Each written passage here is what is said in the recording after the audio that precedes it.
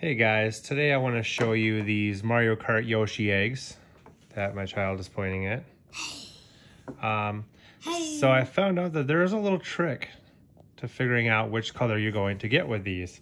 So originally we ended up getting this blue and this yellow one, which aren't necessarily the colors I wanted to get, but they're what we got. So right here, the two that we've got are a black and a white one, which are ones that I've wanted.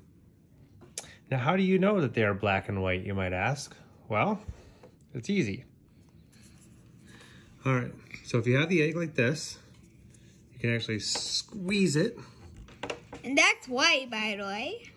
And we're squeezing, if you can tell, you can just see the Yoshi egg on the front of the car. It's white. This one's not super clear on here, but it's white. And if we squeeze this one, it's black.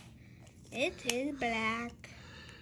Again, it's hard to tell, but you can see that there's a black shell that's on there. So let's go ahead and open them. There's the a cool logo. You can get any of those characters.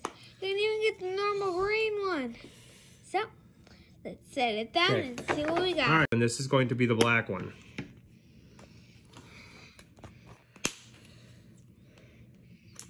Oh my gosh. So get this off. And what do we got in here?